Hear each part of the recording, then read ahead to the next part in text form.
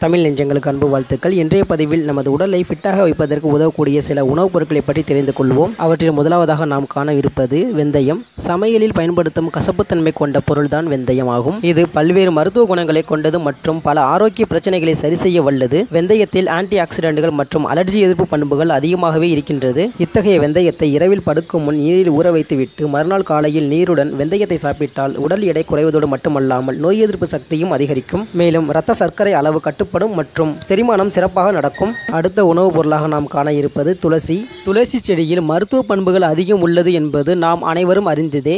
துளசியில் antibiotic, antibacterial மற்றும் பூஞ்சை எதிர்ப்பு பண்புகள் உள்ளதால் இது சளி மற்றும் காய்ச்சலை தடுப்பதோடு மட்டுமல்லாமல் சருமம் மற்றும் தலைமுடிக்கு மிகவும் உதவக்கூடியதாக இருக்கிறது. நம்மில் பல பேர் தலைவலி, பல்வலி மற்றும் தொண்டைப்புண் போன்றவற்றில் இருந்து விடுபடுவதற்கு துளசி இலைகளை சாப்பிடுவர். துளசி இலைகளை நீரில் ஊற வைத்து அந்த நீரை தினமும் 3 வேளை என குடித்து வந்தால் அசிடிட்டி பிரச்சனைகளிலிருந்து விலகிக் கொள்ளலாம். அது மட்டுமின்றி துளசியில் உள்ள அலர்ஜி எதிர்ப்பு பண்புகளானது உடலினுள் உள்ள அலர்ஜியை குறைக்க உதவும் மற்றும் இதய நோய்களின் அபாயத்தையும் இது குறைக்கும். அடுத்ததாக நாம் காண இருப்பது பட்டை. பட்டையில் ஆன்டி ஆக்சிடென்ட்கள் அதிகம் இருக்கின்றது. இது ஃப்ரீ ரேடிக்கலால் உடலில் ஏற்படக்கூடிய சேதத்தை தடுக்கும். மேலும் இதில் உள்ள அலர்ஜி எதிர்ப்பு பண்புகளானது நோய் தொற்றுகளில் இருந்து உடலுக்கு பாதுகாப்பு அளிக்கும்.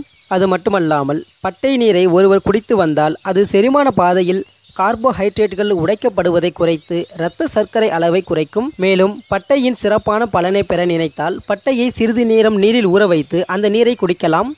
அடுத்ததாக இந்திய சமையலின் நல்ல மனம் மற்றும் சுவைக்காக சேர்க்கப்படும் உணவுப் பொருட்கள் ஒன்றுதான் இந்த மல்லி ஆகும். மல்லி விதைகளில் ஆன்டி ஆக்சிடென்ட்கள் அதிகம் இருக்கிறது.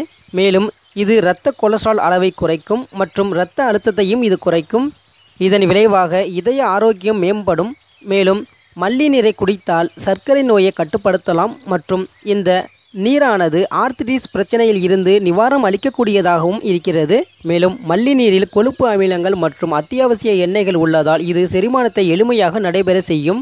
இதுவரை நமது உடலை ஃபிட்டாக வைப்பதற்கான சில உணவுப் பொருட்களை பற்றி தெரிந்து கொண்டோம்.